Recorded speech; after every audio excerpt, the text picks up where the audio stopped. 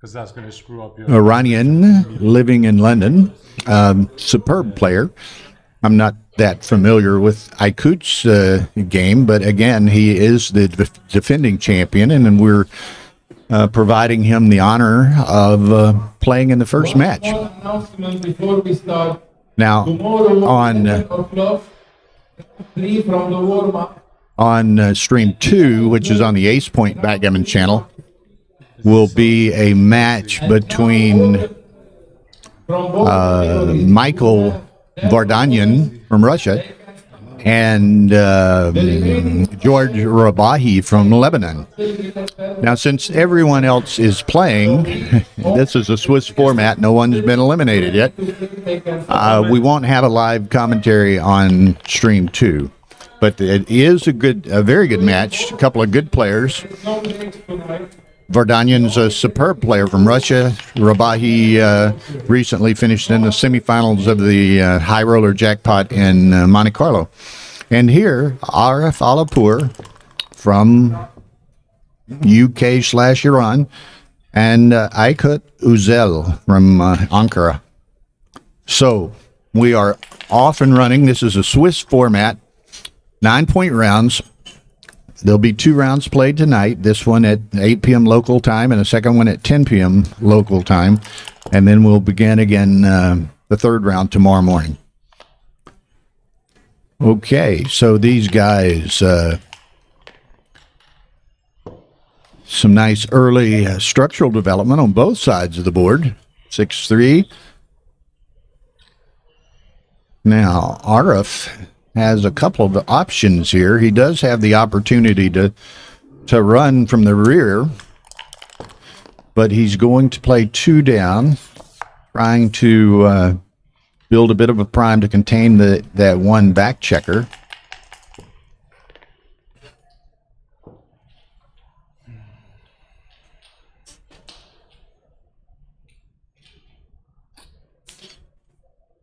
Okay.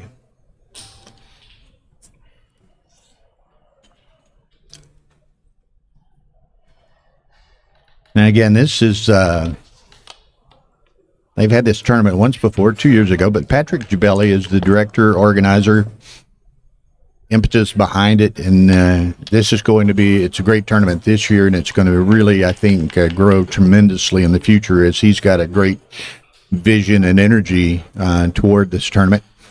And trying to follow this and talk at the same time here. 6-4 by Aref, but it's a beautiful venue, and it was announced a couple of days ago, and now every player, as if they didn't have the typical incentive to win the tournament, now they're all even more excited to perhaps win the tournament, because the 2 finalists, the finalist of the Dubai Oasis International Backgammon Cup, will be played at the top of the Burj Khalifa here in Dubai. So the tallest building in the world. We're going to be on the 123rd floor. We will be there with the live stream. Now here's an interesting kind of a pressure cube from my perspective. It's a double and a take according to XG, but doubles from the bar. But he does have a broken 6' in front of Aref's 2 trailing checkers. So, that was the type of cube, I think. Oftentimes, I don't know that these gentlemen have played or really are familiar with each other's game, but that's a bit of perhaps a test cube, too, early in the match. And again, these are only 9-point matches, and sometimes those... that's a much shorter match than perhaps we see in some other tournaments. But again, this is a Swiss format, which lends itself to the shorter matches. But again, kind of an early cube from Aykut and Aykut. Get that right. We get in not as familiar with some of the names in other cultures sometimes, and I have to kind of struggled to get used to saying them. But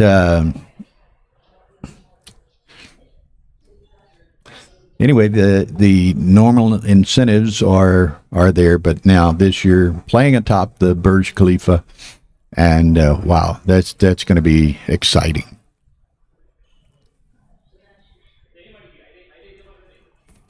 Now, any number of sponsors of this tournament, of course, you can see some of them on the board there, and in addition, the Daman Markets is a investment in firm here in the UAE, and a primary sponsor. And of course, we're using the Backgammon Galaxy YouTube channel for Stream 1, and we certainly appreciate their contribution in that regard. Stream 2 is on the Ace Point YouTube channel. There's Ian saying he saw Aykut in Skopje at the recent WBGF tournament, and again, he's the defending champion in this tournament. So, and Ian follows the backgammon world quite closely and is really familiar with a lot of the skills of the better players. And if he says Aykut is a great player, then I'll take that to the bank. And of course, I am personally familiar with Aref Alipour, and he is a superb player. So this should be an interesting and entertaining match. Again, as I said, we appreciate Justin Knoll will be providing transcription services on Stream 1 throughout the week, so you'll have the live XG feed.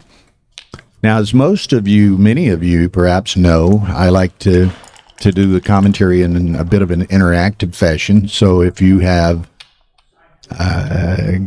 questions, comments, suggestions, critiques, whatever, I'm following the chat line, and we'll try to respond as I can and as appropriate. So be sure and comment anything you'd like.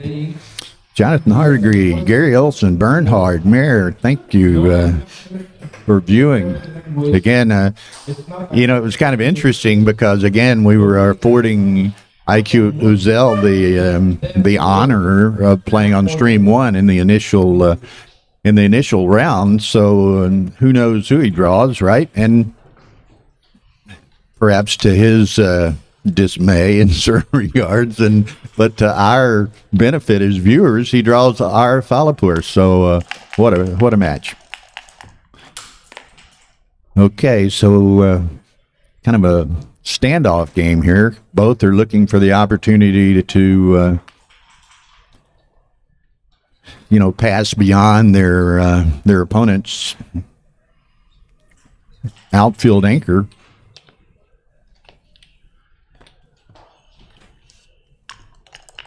Okay, so again, both players have the superb home board, so you don't want to offer up the shot voluntarily. And if you get forced to do it, then so be it. So here, Aref, again, he's just going to clear this, I guess, and he'll save a 5 by not moving off the 6. So that perhaps buys him yet another roll in not leaving a blot.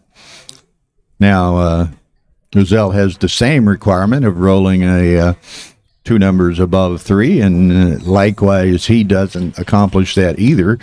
So again, he could play probably 2 checkers to the ace. He's going to clear the 6, though, which is reasonable enough if he does end up leaving a shot. Okay, so any ace, he's slightly behind in the race here. It's a direct miss. Alipour with a 2-pip lead. Now 11.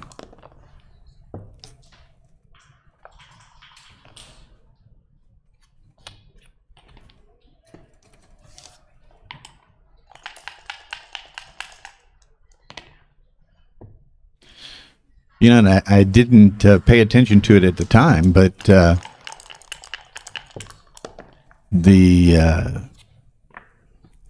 That's somewhat, from my perspective, seemingly an early cube from Uzel from the bar. Was correct, and of course it was a relatively easy take by Aref, and you know, beyond withstanding some great rolling by well, it's almost even here. It's a little deceptive to look at, but both will have ideally 10 checkers after this roll. So if Aref stays holding serve, as it were, by you know, both of them not rolling doublets, then Aref should close out this game.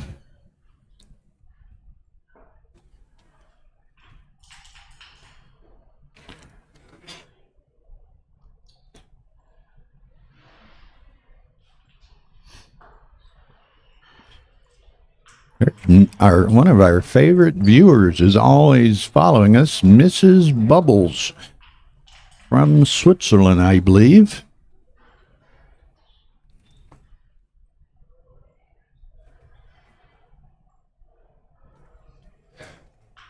Okay, so Aref obviously contemplating, does he have a recube here? And again, it's 10 checkers apiece. Probably no misses in his future, but you know, that's a 5-roll position with no misses in either side. It's probably I think it's a no redouble and obviously a take, but and what is it? Redouble pass according to XG. Bill would have been wrong here.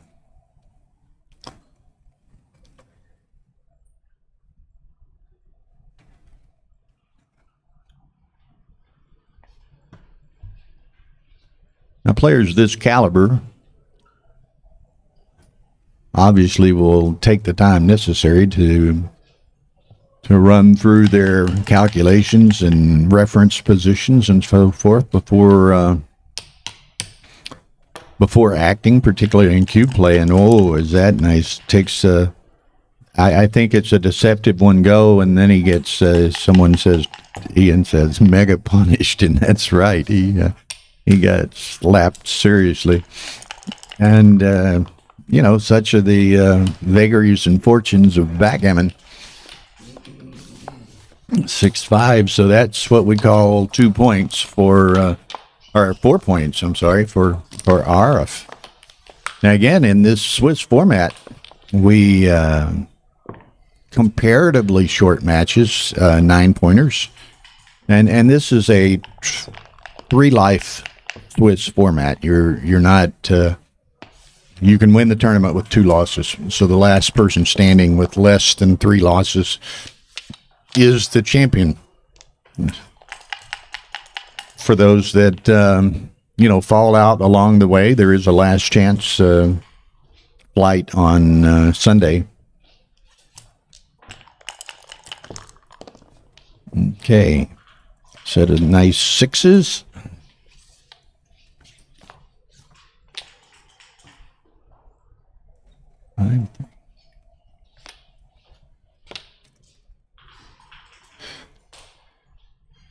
And said, you know, it's interesting. One thing that, you know, separates perhaps this experienced players, the very accomplished players, is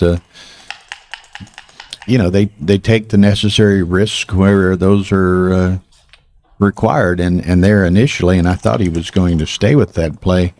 You know, I could seriously considered stepping up into that quasi blitz type situation that Aref had beginning, but it you know, with the structure as it were, staying back against that developing advance by Aref is difficult to win from.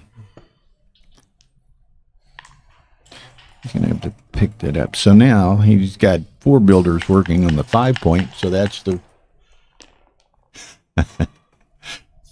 you know, Tara just stepped out here, and obviously in this Swiss format, getting matches kicked off, and with this FTbg system, we don't have access to the pairings until until the pairings are posted in effect. So, you know, we like to have a bit of time on occasion to choose our matches, you know, review the pairings and select our pairings. And now here's another interesting cube. I like the timing.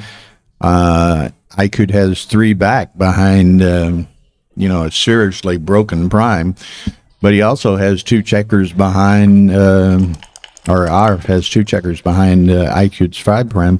Aref takes it. So this is going to be interesting. Now, what does Aref roll, or Aykut roll? That's a tough roll, but he's going to play the probably 6 in and 5 to the, or 6 to the 1 and the 5 and hits 2. But now, even if I don't know that I'd hit 2, I don't like that. I'd keep the 5 prime and bank on, let him come in with, you know, you might hit 1, but let him come in with the 1 checker, and you know, anything other than perhaps a 1-6, he's going to have to crunch somewhat on the other side. I don't like this play myself. What does XG say to that? I think it wanted 10-4-8-3, which is what I would have played, I think. So again, that was I didn't look at the XG feed, but judging on the PR change there, that was fairly significant error by Aref, or by, I'm getting them mixed up again, Aykut. You don't haven't commentated anything since Monte Carlo, so it takes a little bit of time to get back in the flow here.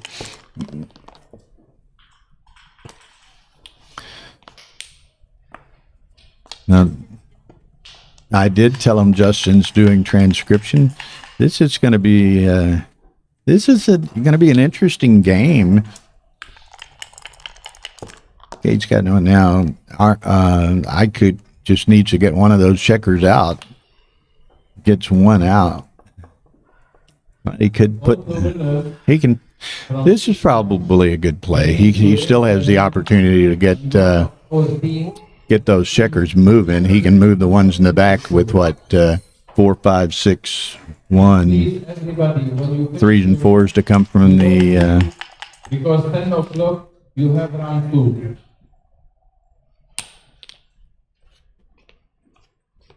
Set of 3s, which is really kind of interesting because that, you know, again, he's got the 2 checkers trapped behind the 5 prime, so he's in, you know, in jeopardy of, he doesn't roll a 6, he's in jeopardy of crunching here. 5-1, he can step up onto that, so he has an anchor and he has them both positioned to be able to escape with a 6. Aykut needs a 4 or a 6 to get one of those rear checkers out. Okay, there's the beginning of the crunch. Now, again, this next roll is just incredibly crucial to this game. Mr. Finneran is in the house. Say, Bill. You know, because we can see what happens if on Aykut's roll here, if he doesn't roll a 4 or a 6, then he's going to have to break that 5 prime. Okay, a 4-5, so that gets him to go. And now he's got kind of inadvertently in sorts a bit of a trap play established here. You know, he can survive one more roll before he rolls a 6, perhaps. But when he does roll a 6, barring it not being a double 6, then you know, then he's going to be attacked.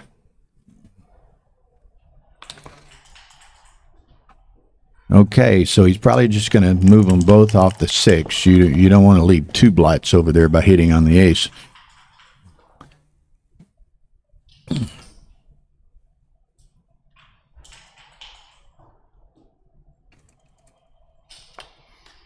Okay, I'm bringing. I don't know. I might have stayed back and fished for that 3rd checker.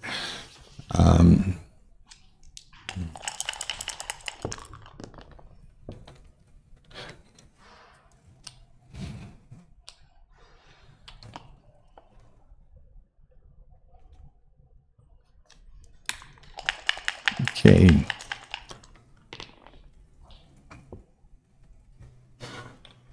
Well, you're right, Ian, and of course, Aref did roll the 3-2, or the 2-1 to point. Now he rolls the 3-2. 5-3.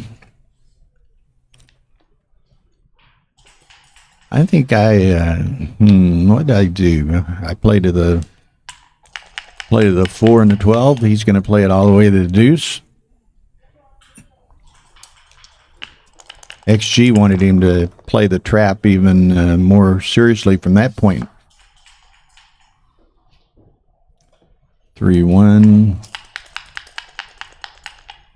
Yeah, keep the 6-6. That's the minimized shots. The 6-2 and a 6-6. Had you moved the back one, you'd have 4 shots rather than 3. Okay, with that relatively advanced anchor, well, I'm going to say Aykut is in a relatively decent position to perhaps win too, but he is 21 pips down before that roll, so he's going to have a 10-pip lead. So it's kind of tricky sometimes exactly how to proceed. Now, if Aref rolls a 6, then Aykut can attack. Doesn't roll the 6.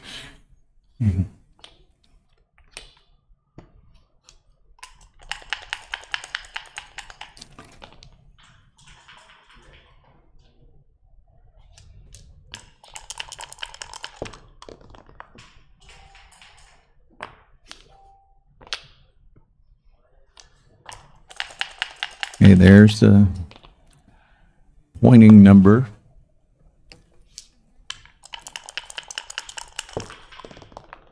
Oh, he went running in there.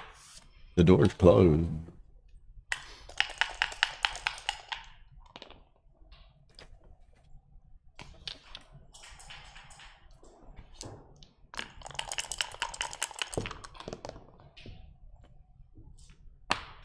Okay, so looking to close it out there. There it is.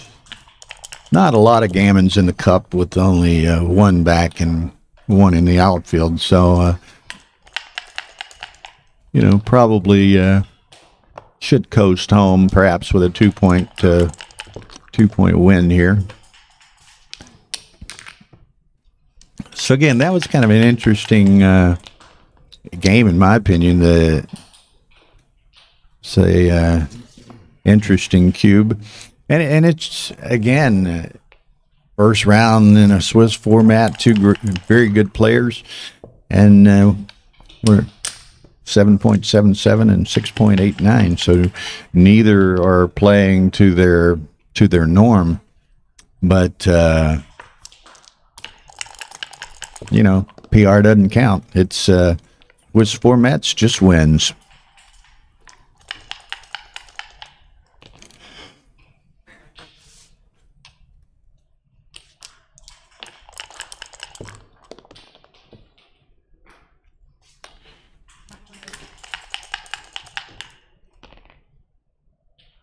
Okay.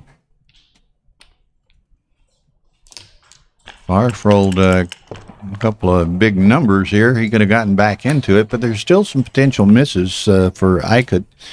There's one, you know, play to the ace.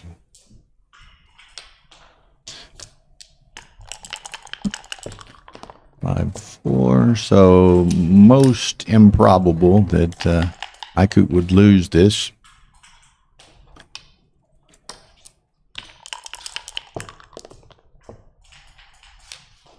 So here's the probably the closeout roll. There it is. Well, he could.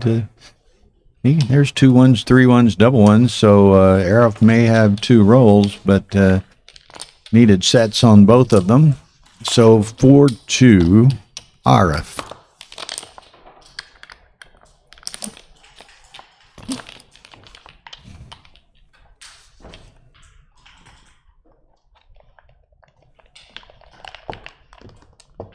Now this is, and it's kind of interesting talking to Patrick Jabelli somewhat, the director organizer. Okay, this is at a Hyatt Regency in Dubai. A large, beautiful playing room venue. And Patrick says, you know, that's for whatever reason, and we didn't get into that, but very few of the hotels in Dubai have large ballrooms suitable for a large tournament. So that kind of dictated his selection of this hotel. You know, he said it's kind of interesting, and apparently, and this has been renovated, I think, and expanded. It's really quite a nice facility. But apparently it was one of the early large Western hotels in Dubai. And, you know, it's kind of away from it's out closer to the international airport, and probably 8 to 10 miles from the city center of Dubai as we know it and see it nowadays, with you know, all the high-rise buildings and so forth. But very nice facility, and again, it was built early on, and I say early on, we can laugh about that. I think it was in the mid to late 80s, some fashion, but apparently a number of I don't know, elite class of sorts, or both based on, you know, lineage or wealth or what have you, used to have a lot of weddings here. And that was why this one hotel had this one big, huge, incredible ballroom, was for weddings. And apparently it has maintained that tradition of sorts, and there are a lot of weddings here. But it's a beautiful facility, and there's two towers, more or less. There's a hotel, and there's a condo residence tower, and a shopping mall with an ice rink and all that kind of stuff between and beneath them. So enjoyable. You can see the participating players, and I meant to mention this earlier, so I'm glad you prompted me. You go to FTbgsystem.com, FTbgsystem.com, and you go to that, and actually you'll see a recent Cyprus tournament initially, but scroll on down and you'll find the this tournament, both the advanced division and the, what in the States we would call the championship division, in Europe and here in Dubai they call it the Masters division. But you go to that, and at first you'll see a name list, but you scroll on down past the name list and you'll see the pairings, the first round pairings here. Okay, so again, Aykut's built a nice structure, but he doesn't have anything to contain, as Aref has managed to escape both of those. So Aykut's going to have to depend on that 18 point to some degree to try to pick up a checker. Very strict condition. 4-3. So, I mean, what are his options? He could play them both inside, but that leaves 2 blots. What's the count? He's up by 4, so that's not particularly significant to the considerations.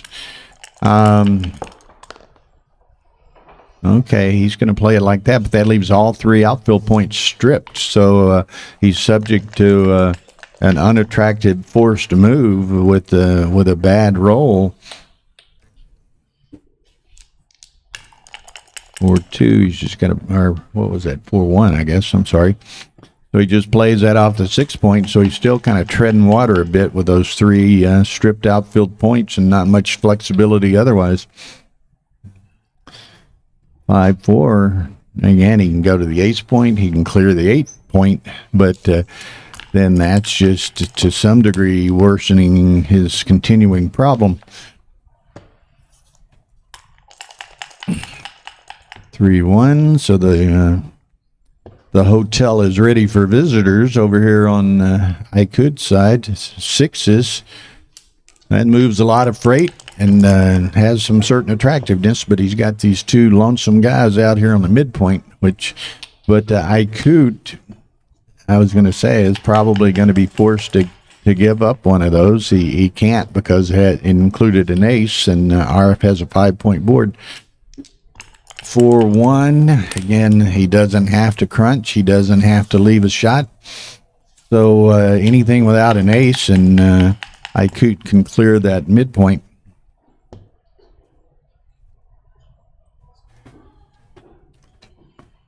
Okay, so he can't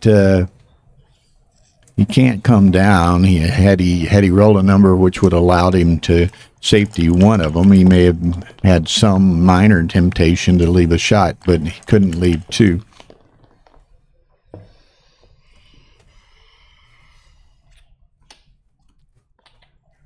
Yeah, Greg, thank you. FTbgsystem.com. Now, I think reasonable numbers here. I think Patrick had hoped to have a few more players than he did, and I actually anticipated, based on some of the, I don't know, talk, if you will, in the backgammon community. But I think we ended up with 169 in the Masters/Championship division, and I didn't look recently at the intermediate division, but it was in the 50 to 60 range. So you know, well over 200 players combined, which you know, is double perhaps what it was. And there again, score dictated somewhat, but okay, he's going to pay now. Well, he has to pay now. It is 11 shots versus 17. He misses. So now he's just got to hope he can outroll Aref here. And again, it's rather interesting, even with that. Well, there's those big numbers he needed right there. So it's he's right back in the game, very close. In fact, he's got a 9-pip lead, but he's down a checker. There's now he's down 5 checkers. But you know, he has a gap there, which may cost him a bit. But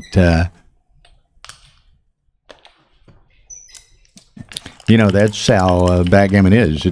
Backgammon giveth and backgammon taketh away. Sometimes Aykut got back in the game with the set of 6s, but then you know, what oftentimes might be a rather innocuous set of 2s gave him a pretty substantial advantage immediately thereafter.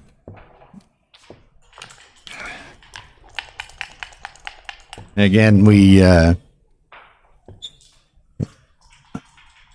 hasn't froze here, Shay. Perhaps you we've got like 80 megabyte upload here, so we've got tremendous bandwidth. So perhaps you can refresh your browser or something and correct any problem you might be having. Eddie Towell, New York City. Hey Eddie, how's it going? Okay, a set would help. Not the end of the world if he doesn't get it, but it's close to the end of the world if he does get it. Now Aref needs 3s, doesn't get it. 4 to 4, 5-point match. Most interesting. Most interesting. Yeah, it's a nice board, Eddie, and those are all. And I'm not sure the manufacturer's name. I should know that. I'll have to get that from Patrick. But they maybe FTbgsystem makes it. I know in certain respects, some of the components of it. These I know the new inlays that include the what's the name of that bunch? Daman Markets logo on it. Those were manufactured, printed here in Dubai, but I'm not sure if the board frame and structure itself, and it's obviously table boards, if that was, I know they have a relationship with FTbgsystem, but I'm not sure if that was where those were originally constructed or not.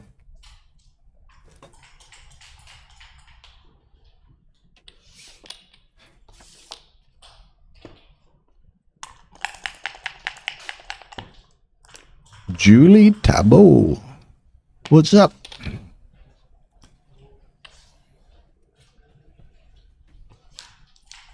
Yeah, as we can, as we're watching it, and it's kind of interesting because, you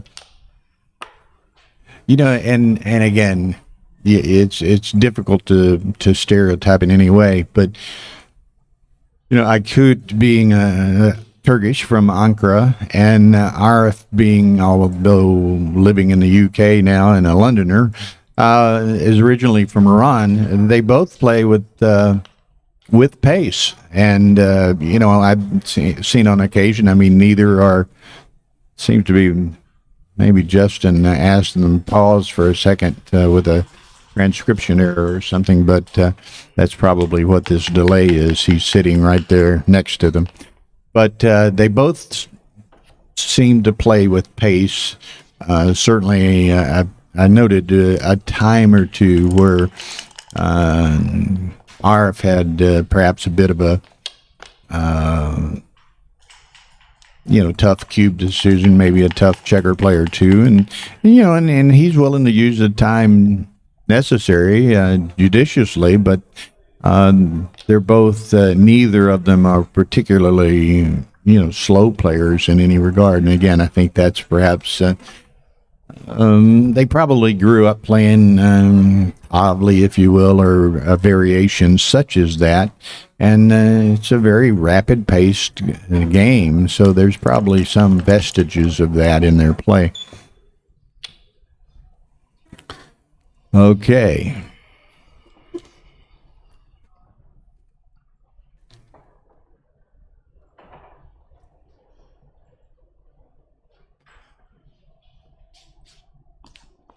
And this is a bit of an awkward roll. I like that. Aref has only a 2-point board. So you know, if he hits, he can't do too much immediate damage, and Aykut has every potential of making an anchor relatively quickly, and he does.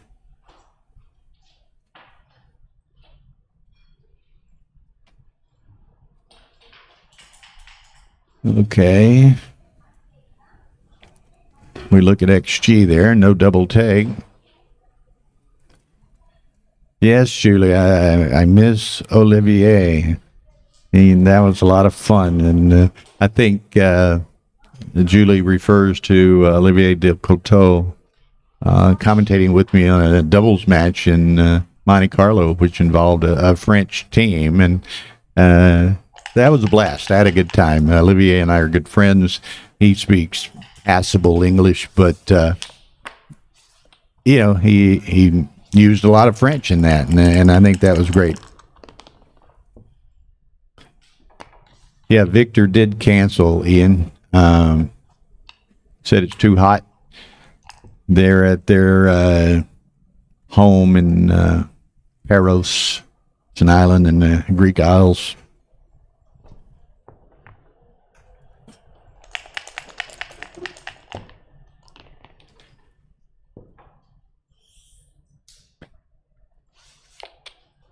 You know, it's interesting, and George Kyriakos was commenting on the checkers, and, you know, we all have different color perceptions and this, that, and the other. These are, yeah, and I have no problem with them at all, and I think the logos help that somewhat. But, you know, there was another, and I don't even know, a recent tournament that had you know, red and black pips and red and black checkers, and it was really difficult. But those were, I think, the reds were much more similar in color, and here, and again, the logos have something to do with it. But I'm not having any problem with losing any checkers on pips and viewing the board. Okay, so now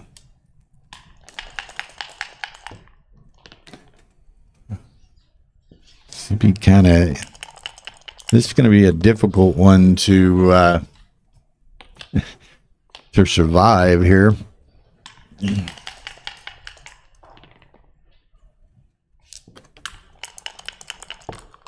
Ours probably got plenty of timing. Alex Shagan from LA. Hello, sir. Good to see you.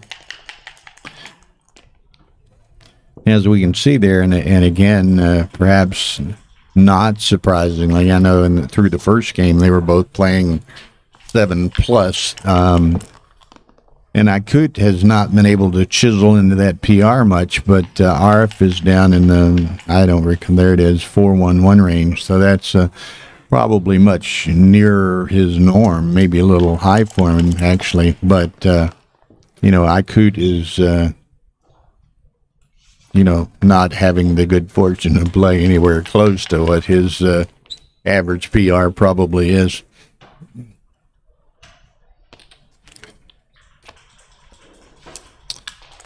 Okay, now this is good because, you know, 11's a fairly good roll,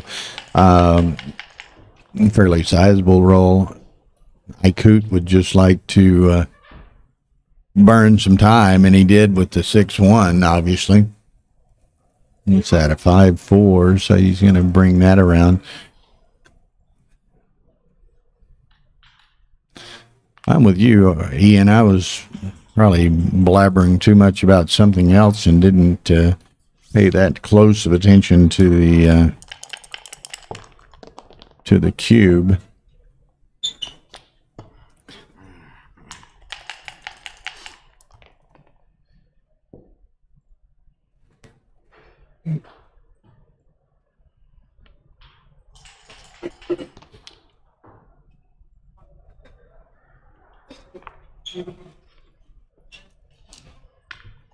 Okay, so Arf's going to try to be careful bringing these in. Aykut, he'd like to roll big to maintain a bit of much of a board as he could, and of course was fortunate in doing so, but Aref gets to sustain the 6 prime here.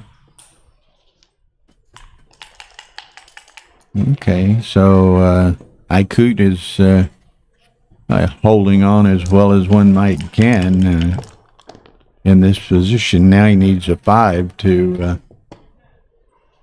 maintain some homeboard integrity, and he loses that, and it's going to be very, very difficult to win this, although you know, the best number from his perspective for Aref.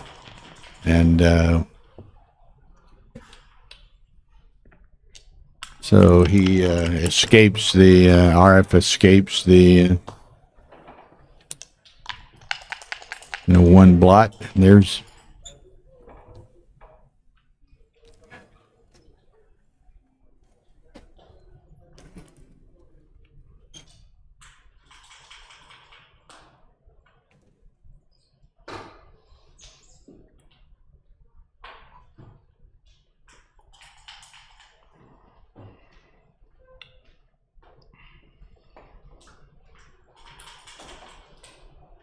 okay, so he's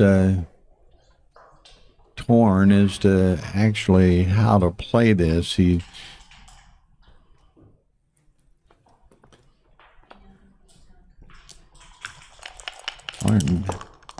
aren't too many options. You know, he'd like to have played perhaps a little bit differently and save some potential for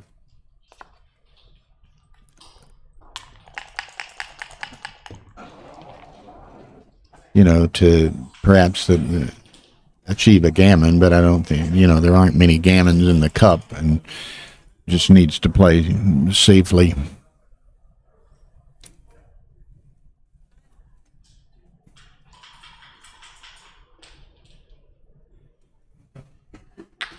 Always like to recognize people in the community contributing to the community, and Alex Shagan is watching us tonight, participating in the commentary, or not in the commentary, in the chat line, and certainly, and I'll forgive or apologize to Alex for not remembering the exact name of his new book on backgames, but that just came out, and I know he spent a serious amount of time in writing and refining and now publishing that book. So thank you for the community, Alex, for what you do in that regard. Backgammon, Backgame Strategy. There you go. And that's, I know, available on Amazon. So, okay, so now Aykut's just, you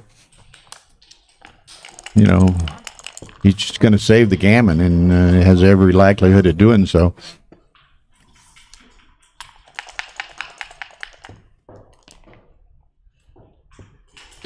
Yeah, that's what I would think, Dimitri. Aref's in 3x range and he's playing, you know, he's worked it down quite a bit, so he's approaching his norm, I guess. Aykut, I think, is probably playing a bit high for himself, but it's been a fun and interesting match. Now, as y'all can see, and I should have mentioned this earlier, of course, you know, Aref's playing the black checkers at the top of the board, and he's on the right side of your player cam there in the white shirt.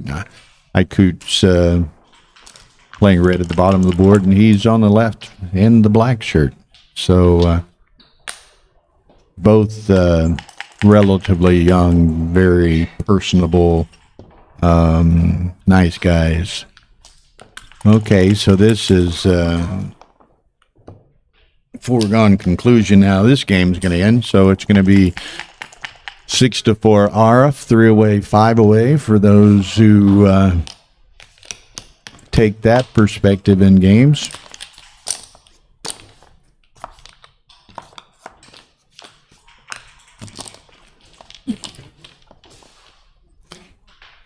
It's kind of interesting. They had some side events and warm-up events and so forth starting today.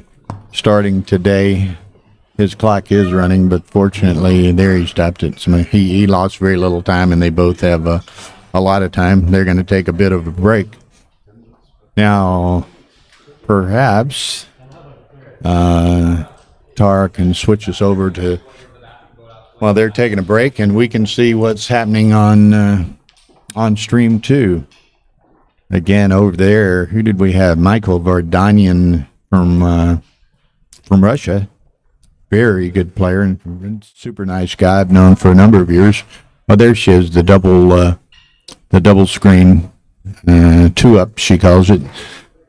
So there we have Vardanian with a 5-4 lead, and judging on the position of the cups, they decided to take a break at the same time. But we can see that Vardanian is leading 5-4 over George Rabahi from Lebanon.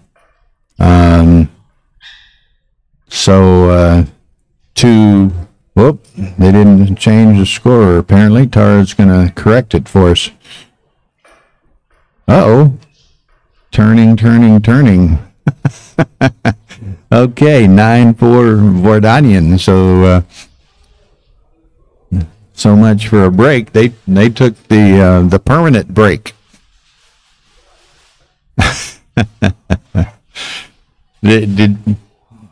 Hasn't that title been claimed any number of times? I don't know, Tim, if that is a real book from you or not, and if so, I apologize. I'm not familiar with it, but I can imagine that any number of us might have been able to author it. Congratulations, Michael.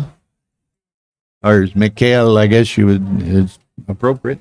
Congratulate me too. Hey, did you win? Look here, oh Phil. I won. I usually come when I'm losing, but this Phil, time I won. yeah, that's one of the things about some of these quick matches. You know, you got, and there's fixed start times on each round. I love this FTG system is incredible. Yeah, so everybody should do it. Phil Simborg joining us here. Hello, everybody. Another one of the Americans here in Dubai. So it's going to be an interesting tournament, I think. This is a tournament of the growth for the future, I think. And it's in a new area. And Patrick certainly has the energy and the vision to make it successful. I came because I thought it would be a real easy draw. But then I looked at the list, and it's just filled with giants. I had a very tough first match too. Jan Djokovic from Germany. I recall that you had drawn in. Djokovic is a very good player. Yeah. How did you win? I won with an 8 cube. I'm serious. It was not a coup classique, but I hit his. He had 2 checkers left, and I hit, and I kept recirculating until I hit the second checker. Then I closed it out, and I took 3 off. And I was winning 5-4, holding a 2 cube with 3 checkers off, and I recubed him to 4. And he took, and I really got to put that in because I think that was a pass. And then he recubed me immediately to 8, and I got lucky. Aref. What are you talking about? Oh, we're off chatting on other things now while y'all are taking a break. But a good match. So who's playing? Aref and Aykut Uzel. Oh, sure. From Ankara, Turkey. He won this event. He's the defending champion. Good. Aykut's very good. They're both very good. And it was kind of funny because we were going to stream Aykut as an honor for being the defending champion, regardless of who he drew. And so, who knows, right? It could have been. Well, we made that same mistake in Monte Carlo, if you'll recall. Yeah, well, I do recall. Yeah, we streamed Sander, and he's playing this beginner, and it would have been a horrible match, except the beginner won. Well, here we fortunately we get a great match with Aref being paired against Aykut, and wow. I'll stick around until my next match because this to me is more relaxing than playing. What time is it anyway? I don't even see. Now it's 5 to 8. Yeah, so we got an hour and 5 minutes. The next round is 10 local time. That's great. And so it'll be fun. I was very impressed with the opening ceremony. It was very classy and well done. They have great sponsors here. And then he pulled out those cakes. He had a whole bunch of these cakes. He's had every single player's name on each cake. Yeah, there were 10 cakes. 10 cakes to get all the players' names on. And all the players' names were. Now, did you? I had a piece of cake for sure. Did you have a piece of your own cake? Oh, yeah. No, not my own. No. No. I wouldn't have done. I would rather eat mochi or. It's my favorite ice cream. Hey, remember where we are now, Phil. Well, I wasn't talking about anything off color. I like mochi ice cream. It's my favorite. Need to exercise some discretion and innuendo, but nonetheless, it was a nice opening. Patrick's put a tremendous amount of time, energy, money, and work, I guess, into this tournament. Hey, look, anybody who cares enough to do it right and have you and Tara here, that proves that he cares about the tournament and cares about the viewers and the growth of the game. Well, we certainly appreciate that. Thank you. I mean, this is the classiest streaming in the history of backgammon. It's great, and I'm thrilled to be a part of it with you guys. Well, we enjoy it. I know. We had the opportunity to work together considerably in Monte Carlo, and I think that was a huge success for everyone. I think we're up to over 50,000 views of the final match. Yeah, we're up close to 60,000 now. 60,000 in 5 or 6 weeks, whatever it is. Yeah, which is essentially the same number as have viewed in 13 months or something. The Sander Zdenek final from last year. I can't believe that many people watch it. I mean, I had Mark Olson and Wilcox Snelling doing the commentary with me, and I thought that would take away from it some because I wouldn't get to talk as much, but people went to watch it anyway. I can't understand that. I've only got to do a third of the talking. Yeah. So most again, that was great, and we ended up, and it's kind of funny because as many big names were there, and this is not to reflect in any way. Frigo was a defending champion, or not a defending champion, a former champion. Former champion, yeah. And Mario Cool is perhaps not as well known as a lot of players, but boy, did he put on a performance all week in the super high roller and the main. I can't remember anybody playing that well and losing in the finals since Bob Wachtel. I think Wachtel played under 3 and lost in the finals. And Joe Russell in his second match played very, very well, but I think he played around 3. With Jorgen. Yeah, with Jorgen Grandstedt when Jorgen won it the third time. So I mean, to play that well and lose is almost a sad, and it's a testament to how tough he is. To when you're losing, it's hard to keep playing and keep your concentration that well. But you know, it's interesting, and again, I love Frank Frigo and Mario Cool, and they put on a tremendous performance. It was a great match, but you know, you would expect the kind of numbers we got if Mochi or Kiko or Victor or whomever, maybe bigger names in certain regards, were in that. But yeah. Let me tell you, we got a great performance, and I didn't know much about Mario Cool before that tournament, and now he's going to be high on my Giants list in the future.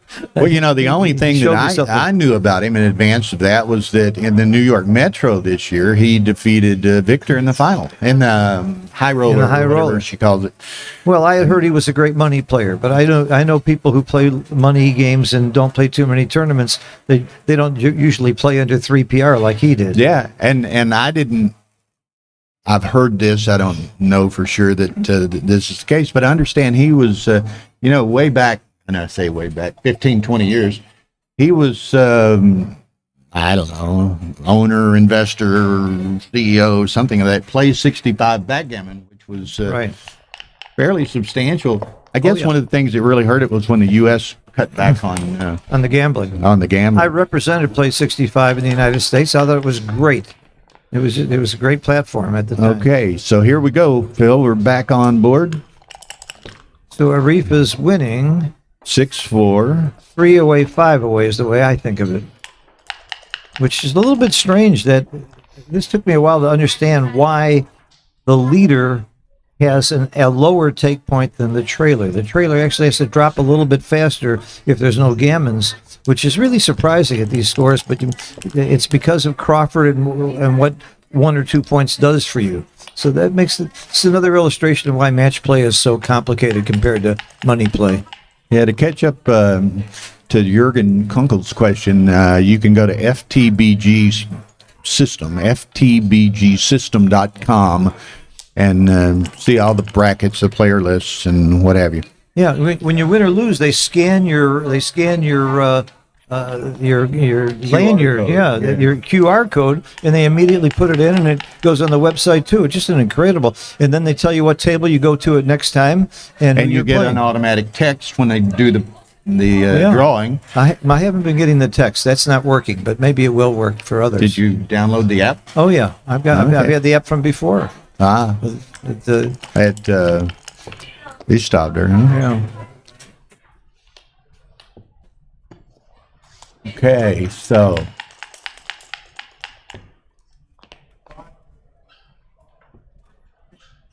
classic, what I call the midpoint standoff game, and although with the holding the 5.2, this is a pretty complicated game, but it just got uncomplicated or less complicated. Less complicated. What do you do here, Bill? I come down from the mid. I don't need the midpoint so much anymore. I don't want to bury the checkers. I don't like this play at all. I tend to be with you, Phil, and I mean he's got to play over the next roll or two. I mean he can probably sustain one roll such as that to clear. You got the XG feed. It said it was right by a lot. I didn't notice that. It was right by a lot to bring them all down. Okay. I'd like to cover up the XG feed. I can make more of a fool of myself that way, which is not a hard thing to do anyway. Well, you know, it's great with you winning your first match. I was telling the viewers earlier, I mean, as if winning a tournament isn't always incentive enough for these players. Everybody wants to go to the Burj Khalifa. So the final will be played on top of the world, as it were. Oh my God! And how are we going to do the commentary from there? Is that's going to be tricky, isn't it? We're taking it all down there. Oh my God! We're going to be doing oh my God, the streaming and commentary remote. Oh my God! At the Burj Khalifa. Tara and I were down there Friday with Patrick Gibelli, and we had a meeting at the location. Did you drive a truck from Texas to here with all your equipment? It's amazing how much stuff you have to bring. to get all these different camera views and everything. It's just terrific. Here's a blunder if he makes this play. Oh no, he made the right play. Okay. Yeah, you just got to kill checkers here. It's not fun.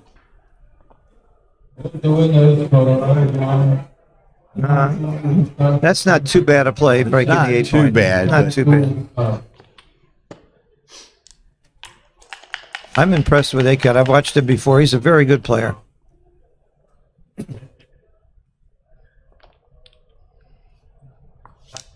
You know, the first game or so, they both were up in the mid sevens, and Aykut worked it down somewhat. Aref has worked it down significantly from there. This roll is a nightmare, but you got to play it, and that's the right play. Leave him the fewest shots, and Okay. he's very brittle too, so you don't want to break the back point. Not a double, but by a little bit. Huh. Yeah, it's pretty thin. Well, if the score was reversed, I'd double. Absolutely, and you would probably be right in doing so. For money, I would double too. Oh, that's interesting. Ian Terry was just telling us that, David Klasa won the Skopje tournament here a few weeks ago, and he said Aykut was the person that sent Klasa to the second chance, and then Klasa come back and won the tournament. That's great. David's a nice guy. I was happy to see him win. He was on my team in Trier for representing the U.S. He's a good player and a nice guy.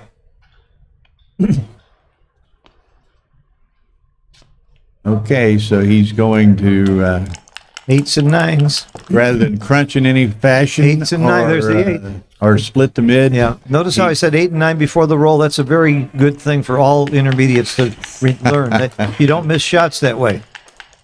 Call them out. And you can Now. and you can crow a bit if you were right, and if Yeah. you were wrong, Yeah. who expected you to be right? No, if you're wrong, you hit anyway. I think this has got to be a pass. Big pass. Yeah, got to be a pass.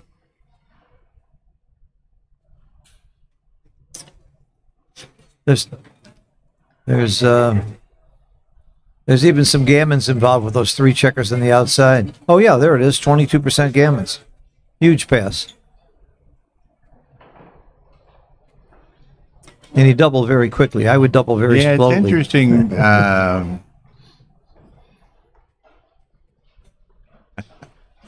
Dimitri's giving you a little flack, you know. Dimitri loves to do that. And there's only one reason he does it. He knows he's smarter than I am. Okay, so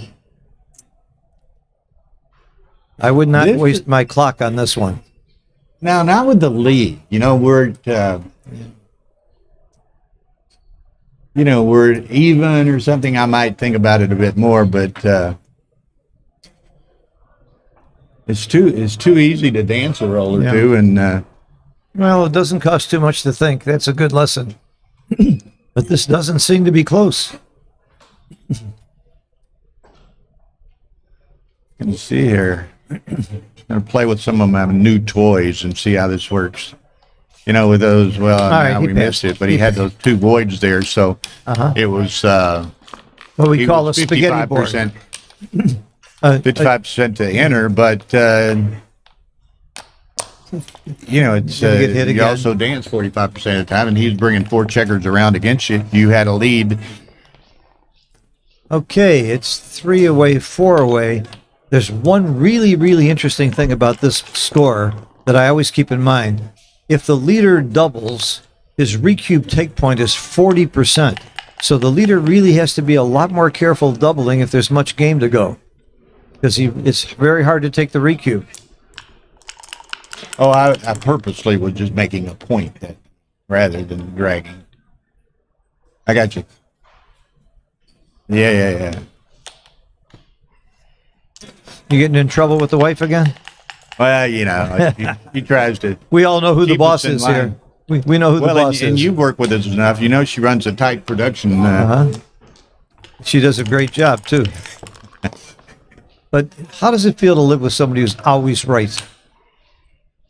What's Well, he you doing? can- you can ask that- Wait a minute. Oh, double twos. Okay. You can ask that of any man.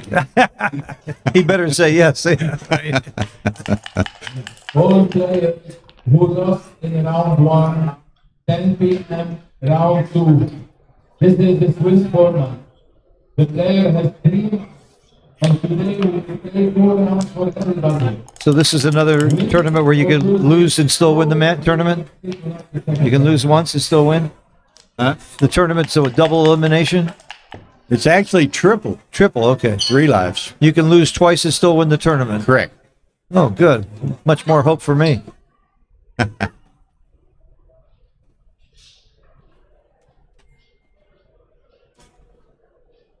It's going to be interesting, and I'm not sure yet if we're streaming it or not, but y'all might check in with us in the morning. Mochi's giving a lecture at 10 a.m. local, which is, for you people in the States, 1, 2, 3 a.m. It's no big deal. But will it be streamed and recorded? it will definitely be recorded. Where it's streamed, it'll probably be recorded even if it's not streamed, but we're still trying to work out the details of that. And I see on Sunday, Zedek's going to give a lecture on the cube. What's Mochi's lecture about? I'm not sure. And Michi's giving one Saturday. Wow. Mochi, Michi, and Zedek giving lectures? I would come just for that. Worth the price of admission. No question about it. I would come just to hear those 3 lectures. 3 of the best in the world. And 3 authors, too. Three very good authors. I just love Mochi's. So what do we got here? book. So we got a 6-1 to play for Aref. He's Well, XG says you just stack the 5 point, and that seems like a natural play. okay. Is he thinking about hitting 2? Hitting 2's not terrible, but it's certainly not right. Yeah, that's the thought I would have also when I'm losing, and I don't blame him for making that mistake because that looked sexy.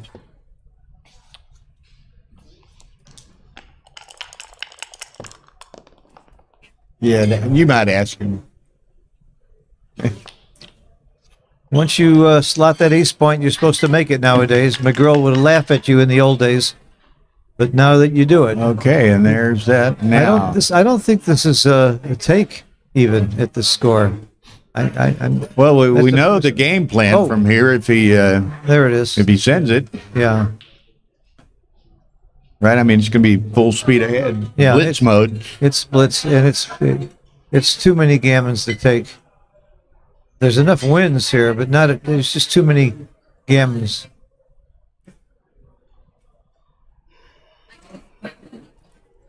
Now with this score and this kind of play, I mean someone like Aref's probably got this in his reference position repertoire. I don't know. This doesn't look like a reference position to me with those 2 checkers back on the 3. I would have a little trouble with it myself. But he certainly did the right thing. It was an easy pass. Okay. 3 away. Three away. Take points are 25% on the initial cube and 25% on the recube. I always think about those things at the beginning of every game. And the gammon value with the cube turned is 0.5. It's just important to get your mind set on these things so you don't miss a cube. I don't have those times in front of me, Tim. I'll get them for later. Mochi's definitely 10 a.m. tomorrow. I think Michi's maybe 11 a.m. Zdenyek's 10 a.m. on Sunday. Yeah.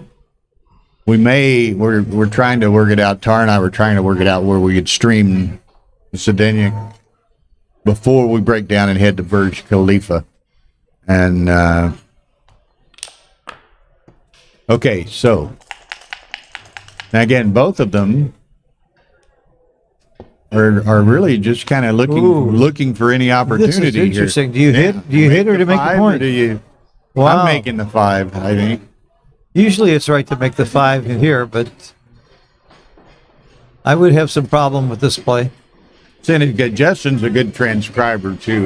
He's running at higher. Oh, Justin Knowles doing it? Justin Yeah, Knowles he's great. doing the transcription. He's great. I mean, Patrick has not spared any expense to get the best people here. He's got Mate here helping. He's got you and Tara and me. Yeah, he got Justin. Justin. A lot of people here on staff, and plus the whole team of Fuat's team. Well, he played in Monte Carlo. He stopped her this year. Jabelli did, and he was so impressed with that FTBG system that he just, on the spot, more or less, bought it for his tournament. The first time I saw it several years ago in Turkey, I tried to buy the system, or I at least license it for the entire world, and it just didn't work out because he wanted money. I mean, how garish can you be to want money for something that you've developed? Okay, so there's a nice roll. 9. So now it's just a question of where the fourth one is. Okay, but you got a 2-5 back game, and especially at this score, you almost never double this game. This is always going to be a take. You can't lose your market unless he crashes his board. So this game is going to go without it. Should go without a cube for a long time. I like this play a lot. He's going to time this game.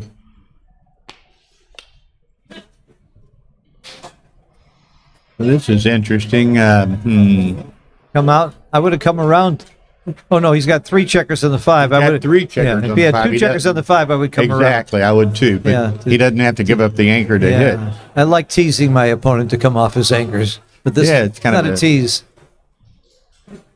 So what's he do here? He's got any 6, right? Yeah. So he plays. It's all reasonable. They're all.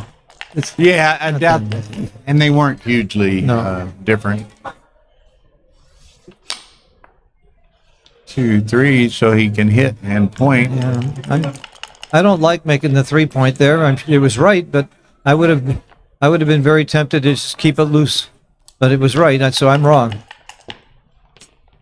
And he hit that one, and now Aref doesn't really mind that. He gets to recirculate some checkers while trying to build a board. This again, this game is going to go for. There's no market loser here. Why would he? You can't double. There's no market losers. Double 3, even double 3, you still might have a take. Oh no! Ooh. Oh no! No double. This is a huge take. Huge mistake. Pretty big mistake. I love holding the cube here with the 2-5 back game. That's reasonably well timed. That was not good. Now, as long as Aref can. You know why he did that? Because to make me look bad. I said this game was going to go for a long time without a cube. And he had to contradict me. Well, Aref just needs to be able to escape one or both of those spares on a 5-point, just to, for timing purposes. And he's got a massive recube too. Well, 25% is the recube take point, but he can redouble for the match. Pretty exciting. That's why it's so wrong to give him that kind of big. I like this play. I like this play too. So and it's the correct play. So you want to give your opponent some bad numbers to crack with. No. And this is no. This is pouring fuel on the fire. Yeah. Are the PRs being shown along the way? Yeah, there. Yeah. 3-8-2 and 6-5. Yeah. From what I've seen so far, Aref is really outplaying him.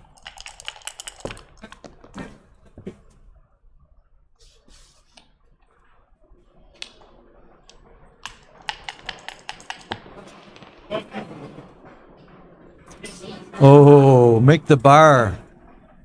Make that bar. That's a beautiful roll. Couldn't ask for anything more. No, that's gorgeous. What else? The other reason it's right is nothing else looks good. Now, to answer one gentleman's question, how can I watch other games? We're streaming 2 matches per round. Stream 1, which this is on the Backgammon Galaxy YouTube channel. Stream 2 is on the Point Backgammon YouTube channel. Do you have a commentator on stream 2? We don't right now because everyone was playing. Oh, that some guys sitting there watching. I should have gone over there. Yeah. Well, that match had finished. I see. Vardanyan won I got you. quickly. I got you. Next time I'll know. I'll run over to the other. Yeah, it's fine. I mean, but that match had finished about the same time but your match finished. I'd much rather be here contradicting you than anything else.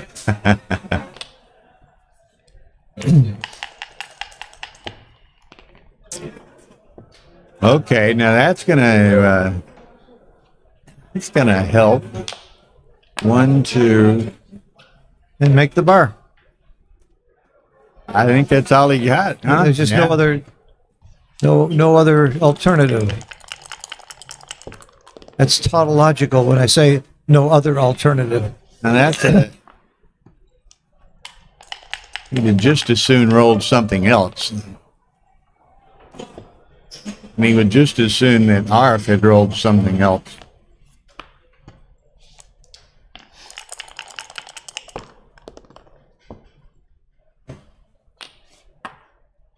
Hit a second one? I would. Yeah.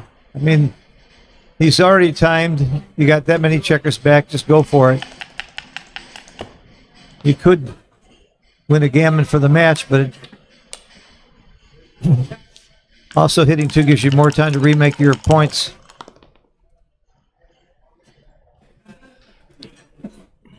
Hit and make the bar. Hit and make the bar, I Yeah. guess, right? You could make the 5. Might even hit and make the 5, Phil. Now this is probably right. What's it say? It is right. Yeah. Hit and make the bar.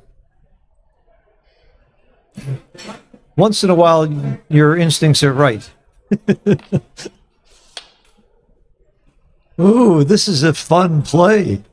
Creative. A little too creative. Yeah, but he may well want that anchor, though. I don't think so. I think What's the anchor. What's it? 13, 11, 11, 7. No, So I it's, think- it's I the bar. think- yeah, I think- Whoa. Yeah. What is this? 1162. That's 068 error. The reason this can't be right is I've never seen that play. Every time I see a play I've never seen before, it's very rarely right. That's the play. Nothing wrong with looking. It's a good roll.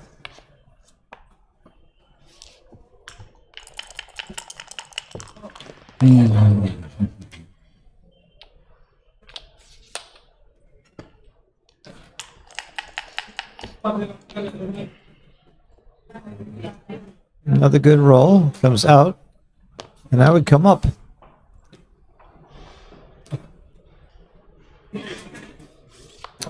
No, he's right. I would have come out. Coming up as a tie.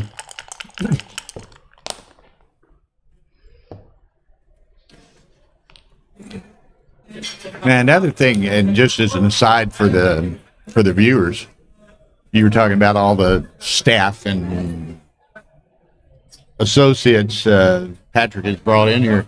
You probably also noticed, I mean, there's about a film production crew of about 16 people in here taking amazing. pictures, interviewing people. It's amazing. Photojournalism of every sort. And they're doing interviews all over the place, too. Yeah, so it's Amazing. they're going to do a documentary on the tournament, and actually early this afternoon, 5 or 6 o'clock, Dubai TV was here doing some coverage and so forth. So it's getting some great exposure. I'm telling you, everywhere I look, backgammon is on the up. It's growing. I gave a lecture in New York at a private club 2 nights ago.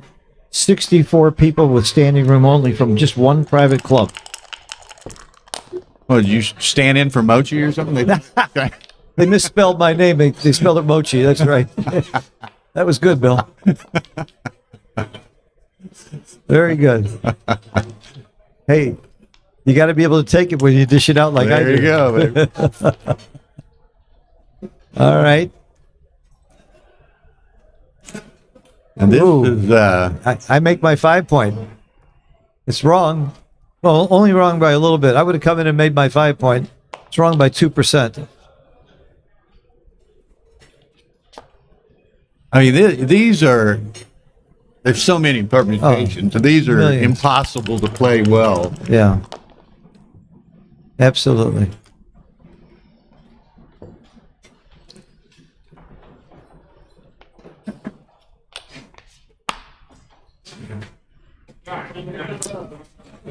So I think that now I like this because he's crashable. If you can prime him well enough and untime him, whoops. Never Hard to do against 3 anchors. Never mind.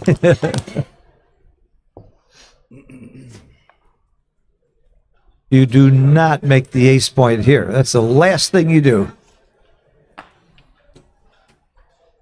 That's the kiss of death in these positions, is to make your ace point.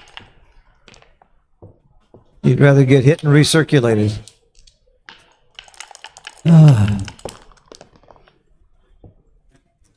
6-5.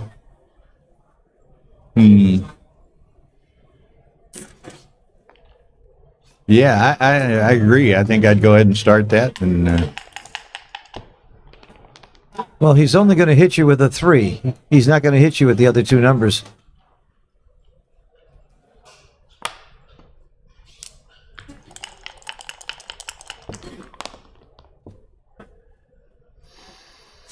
Hit again. May as well come in and hit. Be consistent. Come in and hit. Go for the crash. Wait for your opponent to roll double 4s or double 5s. But Aref is not cooperating.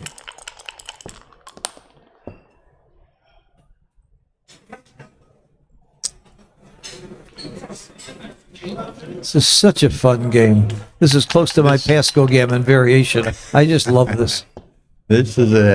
I just love this. This is an interesting one, and it's been a long game, and it's going to be a much longer game. I have no clue how you play that. I think he made a good play. Set of 4s. Now that's a nice. It just doesn't do much of anything. It actually Doesn't helps. do much of anything, but Actually hurts his timing. He's actually hurts his timing, he's but actually helped the Aref there. might not help. Now that's a nice roll for Aref. Nice and slow. And by the way, there's another play that was close. That's amazing. Getting off that ace point so you don't get hit and recirculated there. It was really close. Shocked me. I thought the 5 point was automatic too.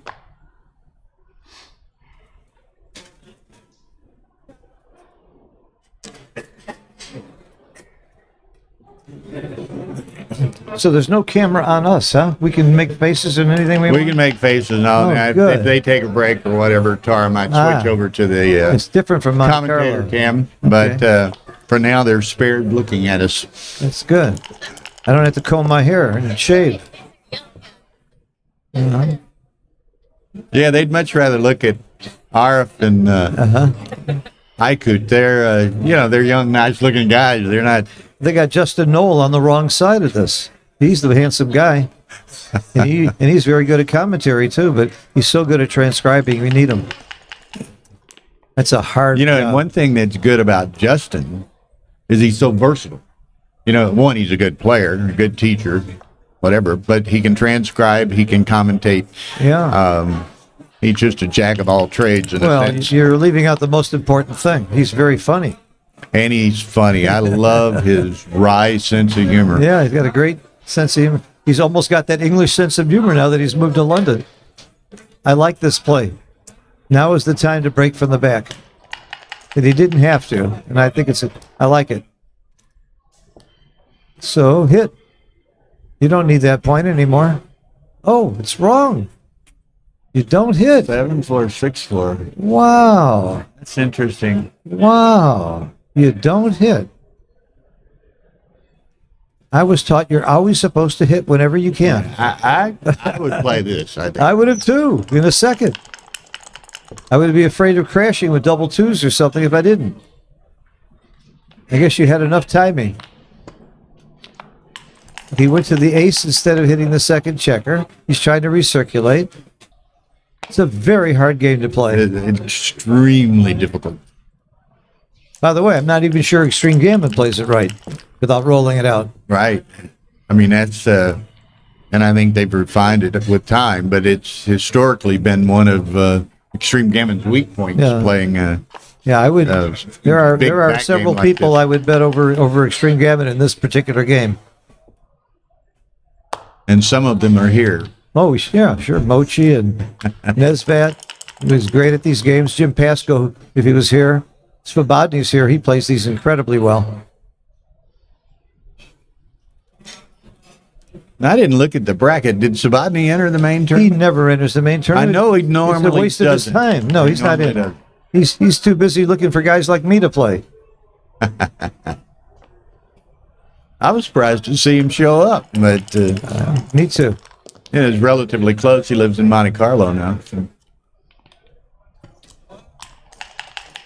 Now this is it's gonna start taking form now because Aref's gonna start.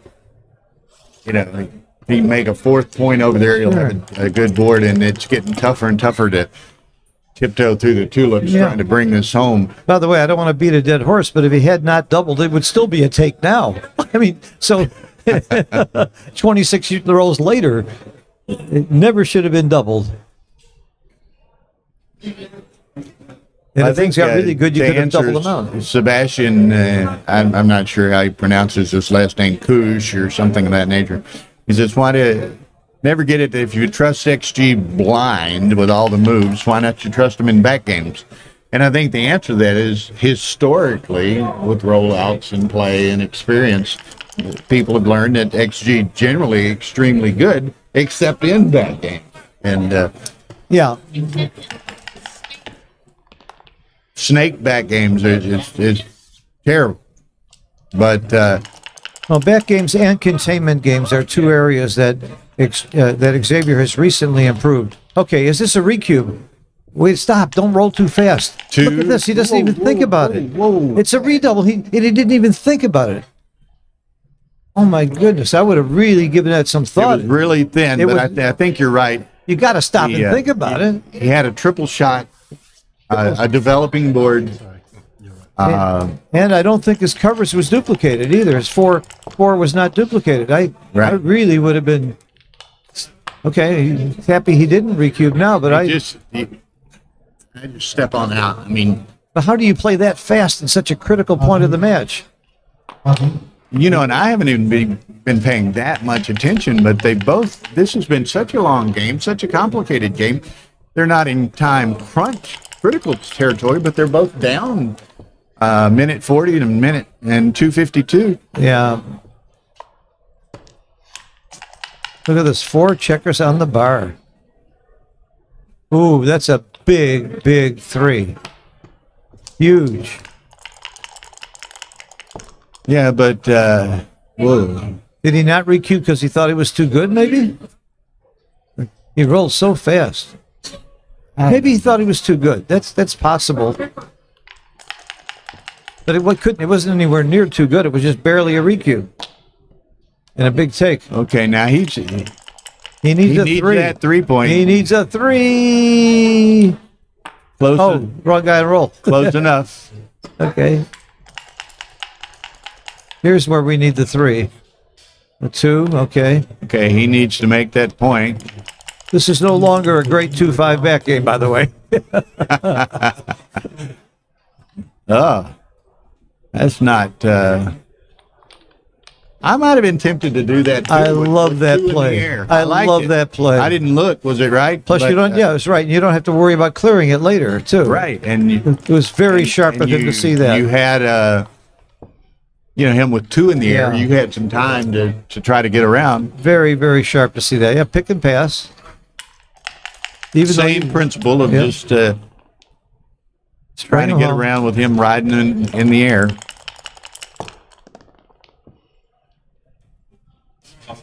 What a great cube Aykut gave him. Oh, wait a minute. Uh-oh. 10 minutes ago, you didn't say that. No, well, 10 minutes ago, we were looking at a gammon. Oh, this is what's going to be all or nothing. Right? Play the 3 first. So you want the spare there. That's it. And take the 6 off. Even though it's odd at the top, you want that spare. Otherwise, you got a real problem playing 2s. Good play. He made a very good play. Only high doubles here is what you're afraid of. That's a good roll. Nice roll. Take 2 off. Okay, Keeps, I like that. And keeps it even on the back. He couldn't last time. He could this time. So backgammons don't matter. Backgammons don't matter. He's just got He wants to win a gammon. He doesn't leave a shot and get hit. He needs to get. He'd like to get a checker or 2 off of the 2 points so that he might can trap. Can trap. Yeah. There's a chance to do it. No. Okay, you got to take him. Well. Yeah. Here we go. So he should take at least 1 off. Let's see. One's got to go. Oh no. No. Why don't you do 1? I guess there's no way you would move the second one anyway. It didn't matter. There it is. Aces are Boom. Aces.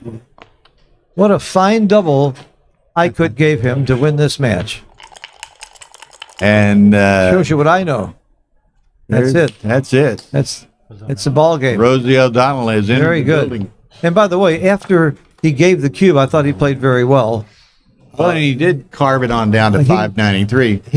Yeah, but he played that game, a very, very hard game, very well. He didn't play it perfectly. Nobody plays the game perfectly. But my hat's off to Aykut. He deserves